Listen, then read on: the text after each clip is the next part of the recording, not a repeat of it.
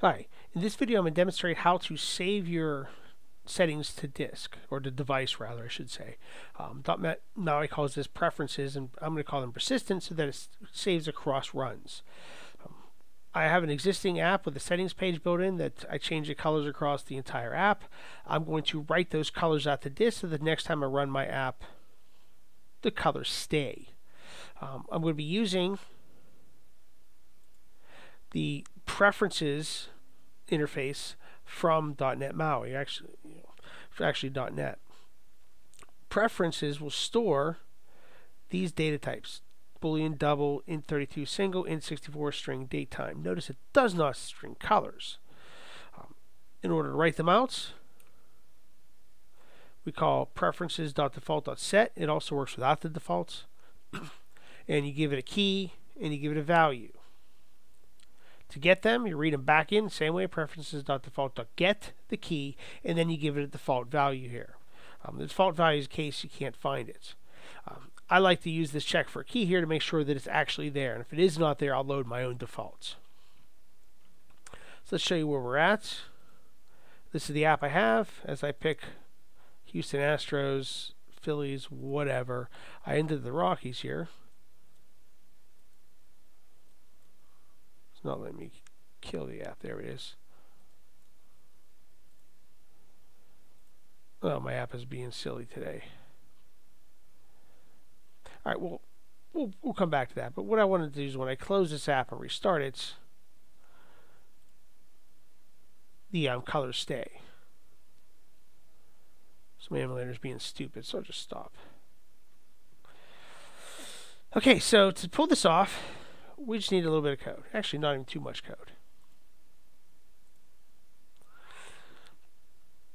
I'm back in OnChange, and I've set my color here. So team text holds the current color I've chosen. What I'm going to do is I'm going to capture that color and convert it to a string and write that string at the disk or at the device. So I'm going to convert this application to current resources team text into a color.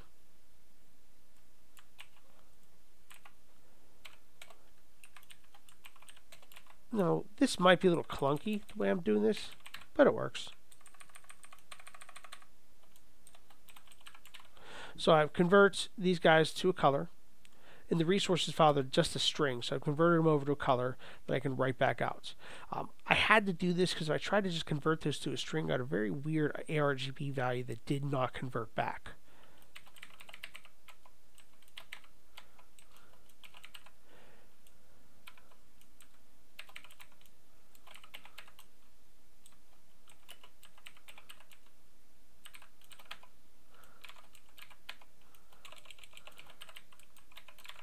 So I'm going to write out a string. This will set my preferences. This will be team back.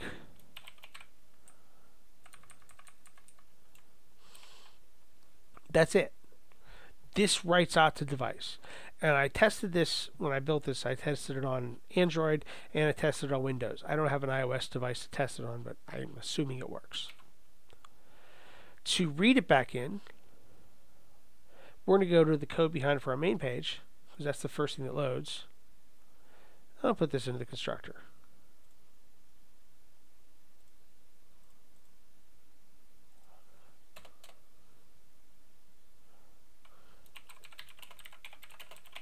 So I'm going to create my two color variables.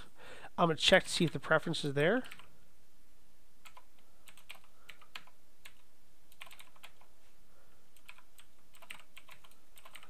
Since I wrote the code, I know that if one is set, the other is set. So I'm just going to check for team text.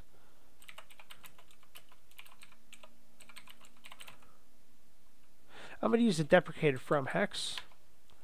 It works. It just they don't like Microsoft doesn't like us to use it.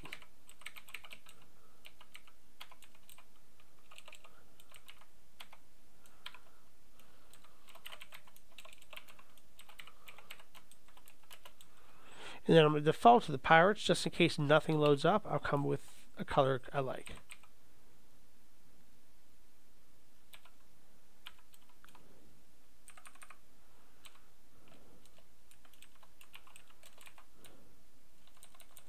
came back.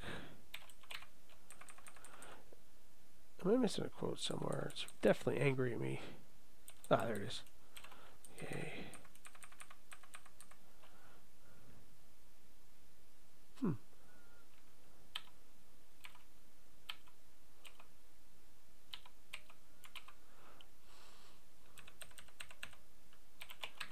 So I set the text and set the color.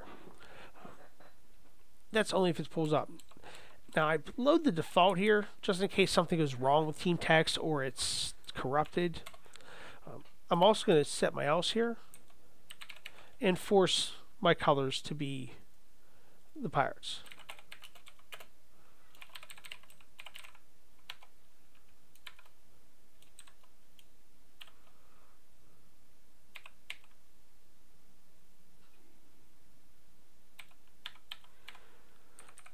I'm choosing not to use my resources here, just in case something gets corrupted with my resources. I have a color that I know works. I hard code it.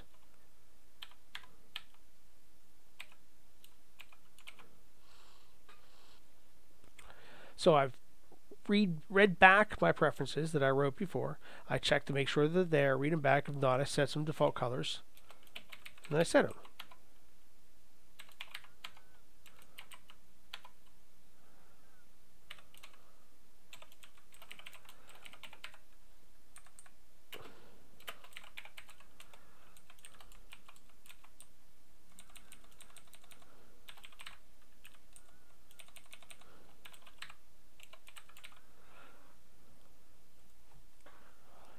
Alright, so I'm going to pause it and run it, see that it works. Alright, so the project's running. I ran it, changed the colors, and stopped it. Let's run the program again. There we are. It's my pitch counter. I run it. If it comes to something other than pirates, I know I did it.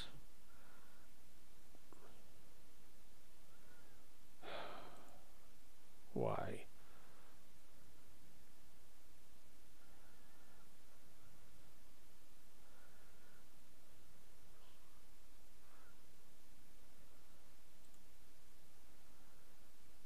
That's weird.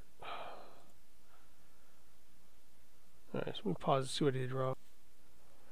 I see my issue. I wrote text back twice, which is why I came back in gray.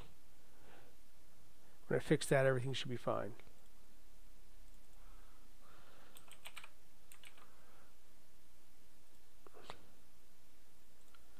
Alright, so when I change that to back, it works. If I make this app go away, then run it again, if it'll let me. Boy, the simulator's slow. There it is. It comes back in the same color it was when I left. Outstanding. Alright, so this works because of the way this is set up.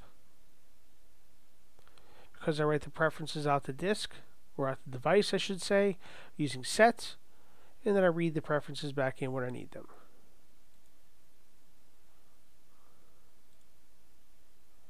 Alright, thanks for watching. Good luck to you.